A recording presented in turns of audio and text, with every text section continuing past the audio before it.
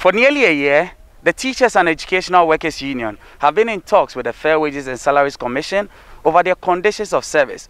Only yesterday, they declared their official stance in going on a strike. Today, we are at the University of Ghana to get a sense of how things are here. The registration has been quite stressful because we are dealing with relatively a huge number of students now. You know, initially it used to be all batches that were coming to school, and so if we're dealing with level 100s, we're dealing with only a few number of level 100s. But now the beds of the level 100s and the beds of the level 200s and then 300s, most of them have been added to the number of level 100 beds we have, which means we now have a lot of level 100s coming in to register. It has made the registration quite slow, and because of that, we've been able to procure a couple more of computers to facilitate the process. But this morning, I'm sure you are aware of the situation. The Teachers and Educational Workers Union have gone on strike, which has made manual registration process, I mean the residential registration process, quite slow. All the workers aren't working, including hall assistants who would hand over keys to the students after they are done with their manual registration process. Everyone is not working, so we students and then some workers in the school who aren't really part of TEWU have taken it upon ourselves to intervene in the situation. So when you go to the rooms where they are doing a manual registration currently, you have some students and also some service personnel assisting with the process in order for it to move smoothly. And when you come to the hall assistance lodge, where students would come for their keys after they are done with their manual registration, we students have dedicated ourselves to serve in those roles. So we are going to be there day and night.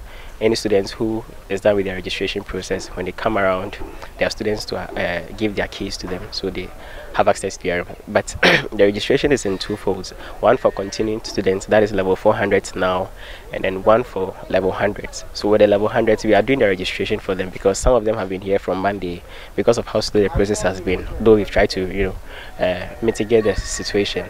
But because a lot of people have been here from Monday till now, we want to take care of them. So if you're level 400 and you come today, you're not going to go through all the phases of the manual registration process.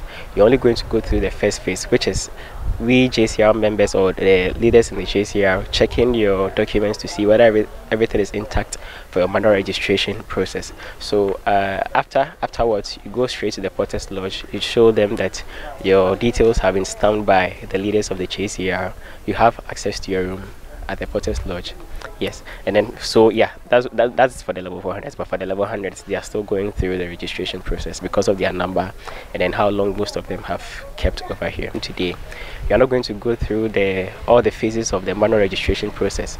You're only going to go through the first phase, which is we JCR members or the leaders in the JCR checking your documents to see whether everything is intact for your manual registration process. So afterwards, you go straight to the Porters Lodge. You show them that your details have been stamped by the leaders of the JCR.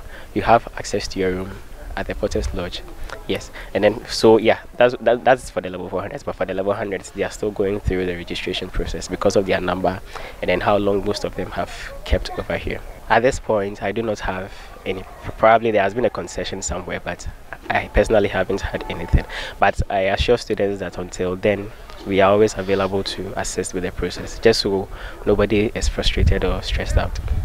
Yes, so what we do here is we check the particulars of the students, both first years and final years, and if everything is intact and they have been through the manual registration process, we give them their keys. Also, when people are leaving the hall, going out or something, they come and sign here, so we are supposed to collect the keys also. Basically, that's what we do here. Presently, I don't know what is happening. We don't know when they are coming back. We are just looking into the issues and we're hoping that they return back to the negotiation table and work resumes as usual. Well, I expect that by next week they are back. Yes, I expect that by next week when they are back. And I'm pleading with the authorities to get back on the negotiation table and address maybe their concerns, and we'll get back to, because as an SLC today we are doing a whole lot, and because of this pressure that has been created this morning as I was here, we got a lot of referrals from the halls. I don't know who gave them the impression, but what we are doing here is just to register people online with respect to their accommodation and also their academic registration. We don't allocate halls to people, we don't register people into halls, but because of the absence of this hall assistants, many of them were referred to the SRC decks. We had to return them back to their halls. I mean, we can't do anything about it. So I expect that they get back to work as soon as possible. There you have it. We've been speaking to some executives at the Mensa Sabah Hall and some students about their plight, telling us about how they are stepping in the absence of their teachers. For Ghana Web TV, my name is Eche Atisu.